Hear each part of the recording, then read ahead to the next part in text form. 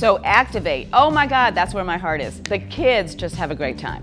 We have a morning class, a morning session, and an afternoon session. And last year, these kids were just, I don't know what was happening prior, but we just had a blast. These kids made pillows, blankets, stuffed animals, clothes for the American Girl dolls. We made beachwear, we made bags, we made headbands, we made bracelets, we made totes.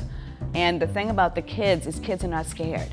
So they're gonna go right for it and have a great time with the machine. And then after a while, towards the end of the week, they start designing their own projects. They design their own pillows, they design their own t-shirts. They, oh, can we do this? Can we do that?